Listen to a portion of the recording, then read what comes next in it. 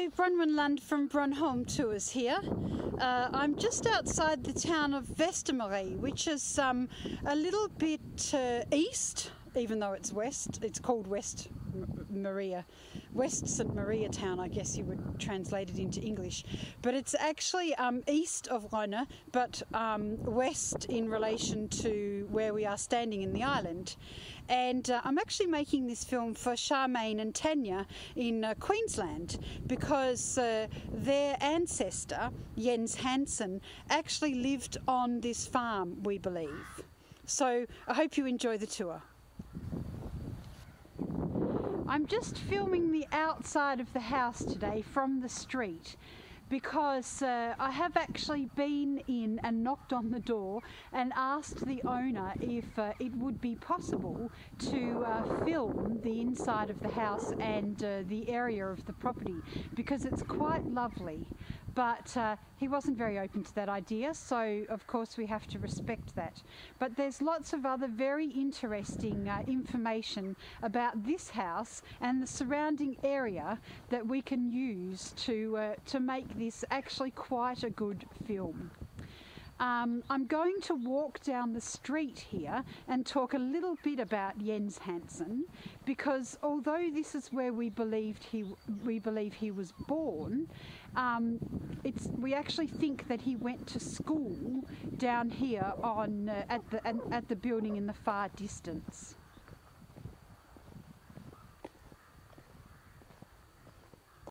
This is cow territory, so it's mainly dairy farming in this area of the island, and the property that we're walking down towards was actually the old school.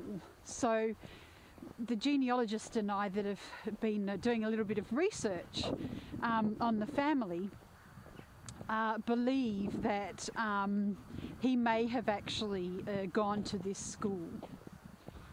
And his name was Jens Hansen, but when he got to Queensland in Australia, he changed his name to James.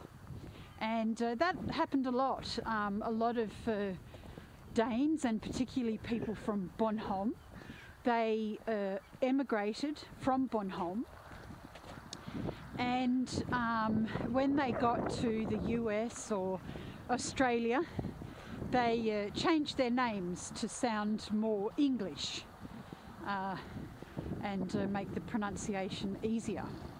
And that also makes it a little bit tricky when you're trying to trace your ancestors if they've changed their name.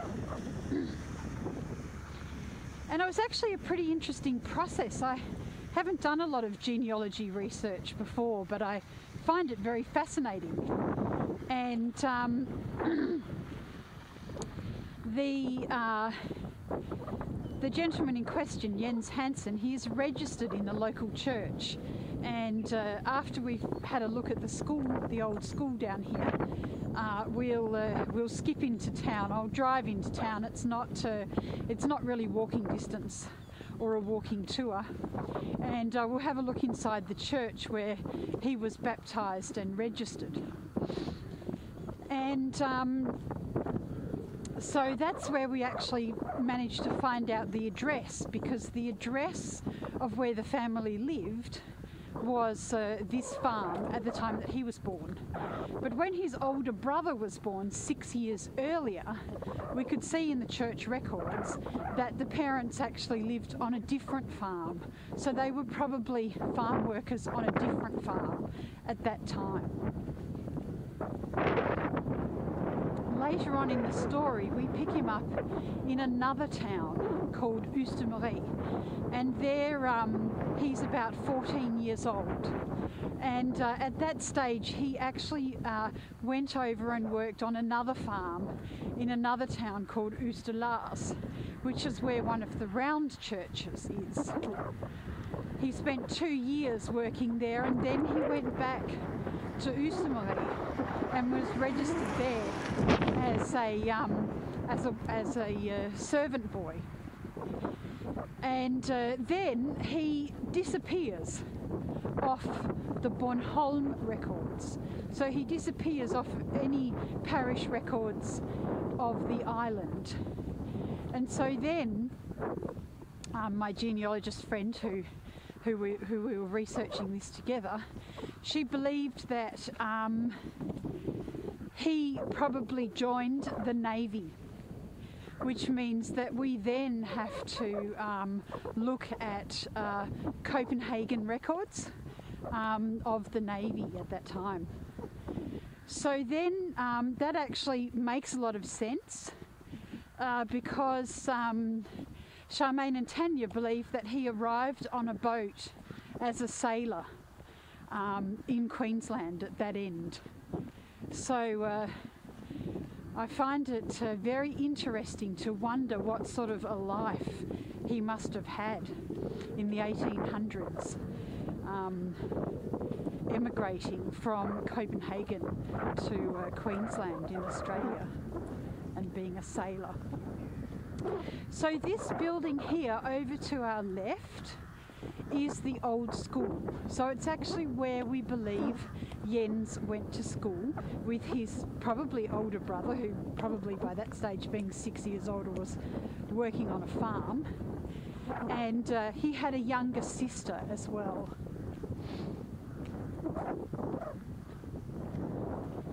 So this was a school before it became a residence. Just turn around and go a little bit into the garden. It's a lovely half-timbered property. So I'll shut the camera off now and pick it up again in Vestermarie, the town that is nearby the farm. I just thought I would take the opportunity as I'm walking back towards the car to film the approach towards the farmhouse, because it's a very lovely approach, I think.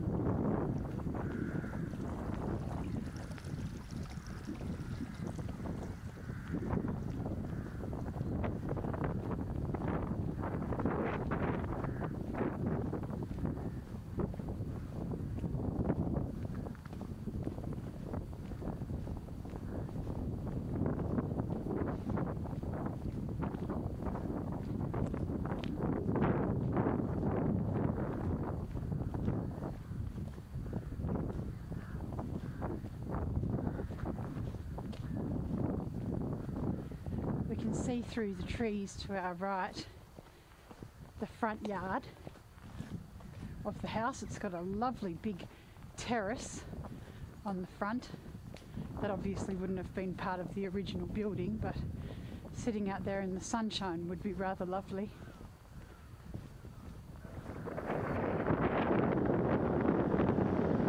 We are standing just outside the town of Vestermarie, or West St. Maria, or West St. Mary's. And the church steeple you can see directly in front of us is where Jens Hansen was baptised in the early 1840s.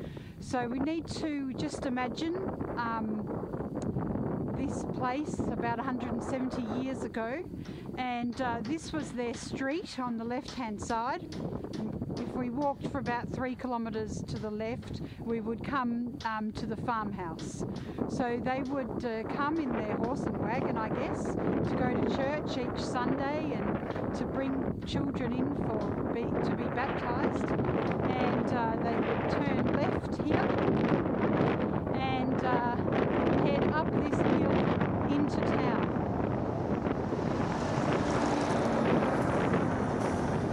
So what we're going to do on this part of the tour is walk down the main street of town, go inside the church and have a look at where Jens Hansen was baptised, and then just walk past and down the main street, and actually out to my grandmother-in-law, I guess you would call her, my husband's grandmother, maternal grandmother, also lives in this town. And this is actually quite interesting because this is where pathways start to cross. And this town is very close to my heart because it's where my mother-in-law grew up. I'm very happy for my mother-in-law, she's a great woman. And her family were also farm workers working on the farm. But the farm that they lived on was actually, when she was born, was actually over the other side of town to the right. So I might have a chat with the family about whether I should make a film about that. But her grandparents were Swedish, and they'd actually come over from Sweden to get jobs here on the island, because Sweden was a very difficult place to live in the 1800s. There was a lot of poverty. And Bornholm, the agricultural industry in the mid-1800s, was actually booming. So a lot of Swedes moved over and worked on the farms here as farm workers. So we just go back to Jens Hansen and imagine his family. Maybe they didn't have enough money for a horse and cart. Perhaps they walked into town. It's about a 3.5 kilometre walk into town from the farmhouse, so it's not that impossible in that day and age to have done that walk into town.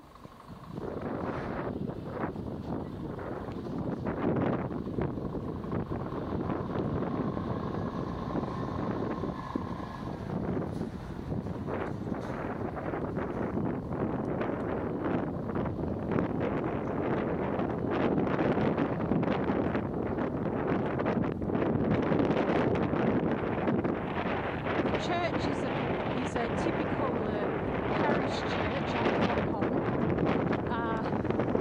It's built to a specific design because there was a period of time when all of the old wooden churches were pulled down and stone churches were built in their place right across Denmark. So it's very interesting because this style of church is in a lot of the towns in Denmark across the whole country. It was kind of a uniform rebuilding of the church's project, massive project.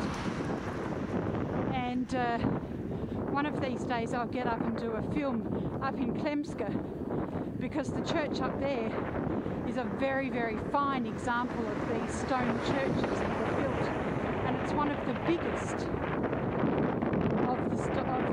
of these brownstone churches that have been built in the entire country. I just have to wait for a very still day to film Klemske because it's on a hill and it gets very windy. Even a slight breeze like today would be very windy up there. So we're coming to the back of the church now, and as with all of these Bornholm churchyards, the graveyard is immaculately kept. So we'll go in the gate and I'll just walk around the back of the church first and then into the front of the church. And so besides Jens Hansen being baptised in this church, quite a number of my in-laws, including my little nephew, have been baptised in this church. So it's quite a lot of family history for myself, as well as Charmaine and Tanya in this church.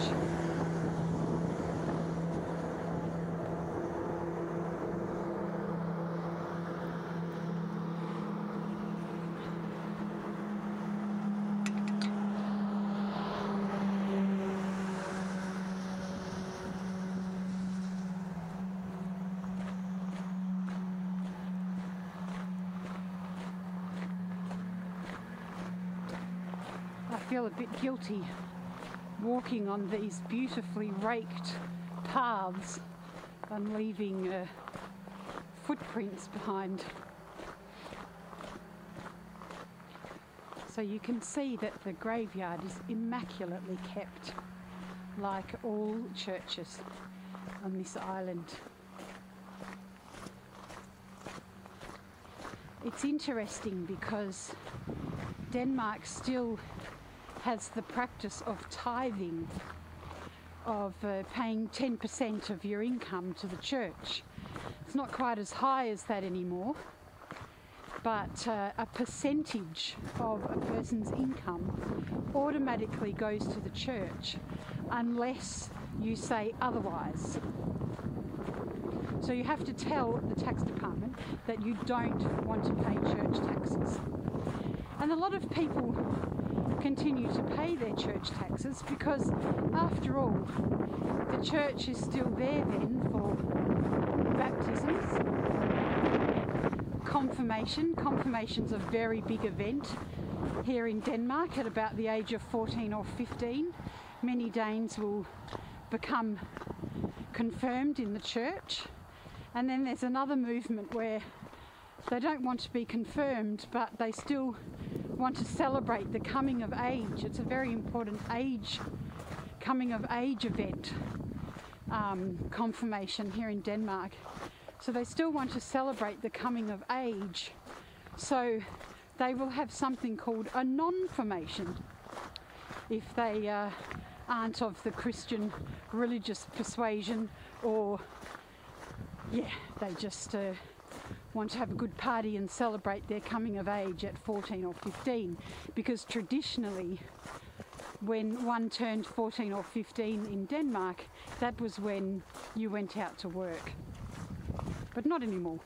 They stay in school for a bit longer now.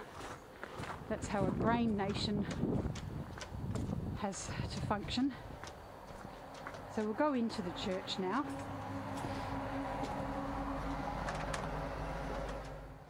We have the lists of the priests, once again from the Reformation all the way through until the modern day.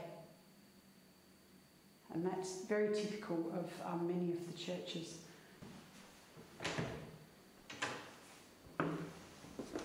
So we come into the church proper, where thankfully there's some sunshine coming through the windows. And as you can see, it's an absolutely lovely parish church. And if you look up, the ceiling is quite impressive.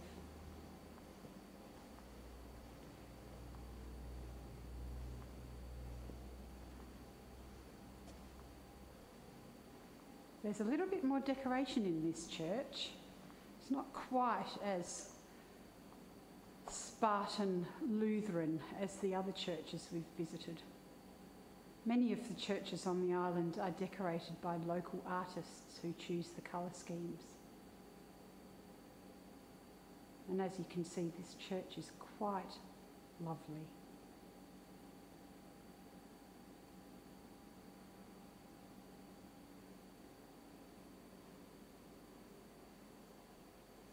Pipe organ up the back. Most of the churches I've been in Denmark, and I've been in many, don't have a crucifix over the altar. And I think that's rather nice. A lot of the time it's paintings celebrating the life of Jesus and what he brought to his followers.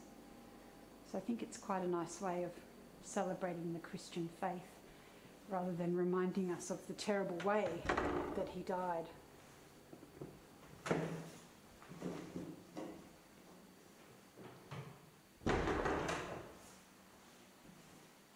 So that was a little visit inside the church, and I'm just going to stand for a few seconds directly in front of the church, because I forgot to do that as I was going in, just so you can enjoy the front of the church, where the family would have come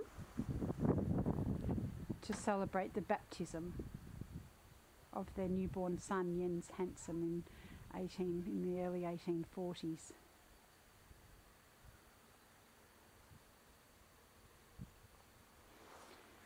So we're just going to finish off the tour now by continuing out of the churchyard and along the street past the old railway station and end up out the front of the supermarket, which incidentally is across the road from my grandmother-in-law's house, and I'm going to pop in and see if I can get a cup of tea from her before I drive back to Nexu.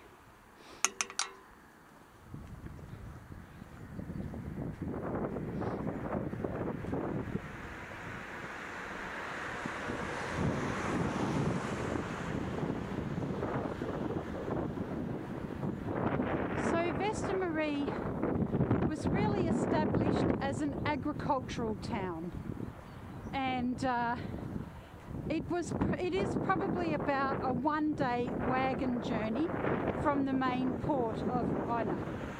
So a lot of the farmers in the surrounding areas would have brought their produce in to be traded here and then taken on to the port at Ina and exported.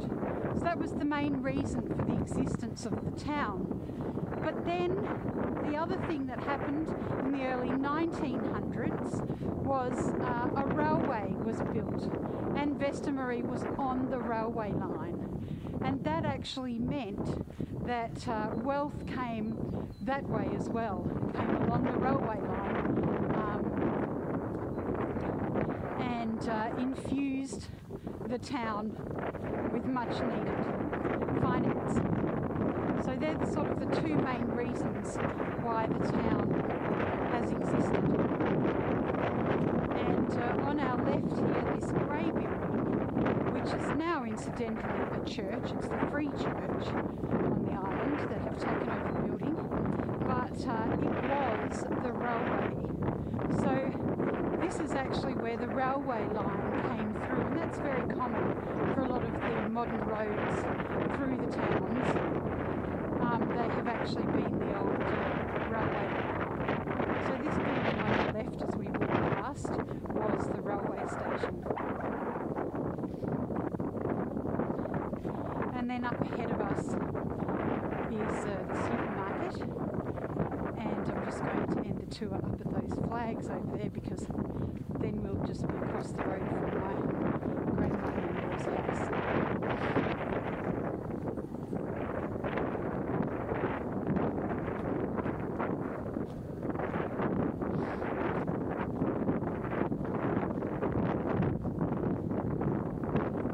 So that was a tour of the town of Vestermarie.